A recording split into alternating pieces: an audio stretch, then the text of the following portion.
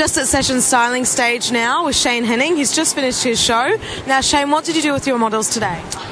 Basically, I did a sort of an editorial feel. I worked with Charlie. I did a haircut on Charlie and created this nice round sort of shape on her. I thought the rounded shape suits her face shape better. Shortened her fringe and everything. And on Sarah, we added a strength and added some wefts in.